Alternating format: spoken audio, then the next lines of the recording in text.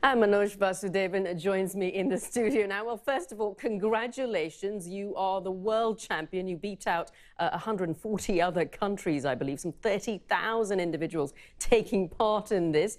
We'll get to Cupid's arrow that you talked about in a bit. But first, tell us, how did you get into public speaking? Because your background was you were an engineer and you trained as an engineer. That's interesting, Sharanjit, because when I started working, I was initially working at a domain and I kept on getting promotions and pay raise every year, and I was happy in my job. Then one day, everything stopped, and I went to my boss and said, "Hey, how come you didn't give me a promotion this year?" He said, "Manoj, you have reached your potential. You don't have what it takes to get to the next level." And that's when, for the first time, I started looking at what I was missing. Initially, I thought I should get an MBA.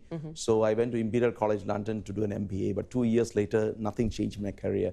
Then I realized there are 5 core skills we need to master, which nobody taught me. And I believe unless you master these skills, you'll always be performing under your true potential. And these are the ability to connect, to communicate, to network, to lead, and to influence.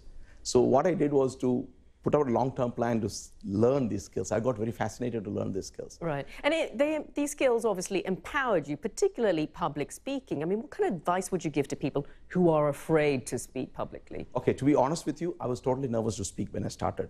Till about 2009 is when, about 8 years ago is when I first started speaking. Before that, I avoid opportunity to speak. Maybe I've done some small presentation, but I believe this is a very essential, it's the #1 skill you need to have, right?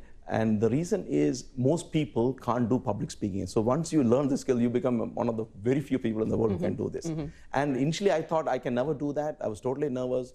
But the reason you need to do this is because it raises your confidence in yourself. And you believe more in yourself. Now let's talk about Cupid's bow, because your talk was all about the bow and the string. Tell us a little bit more about that and how it impacts relationships broadly.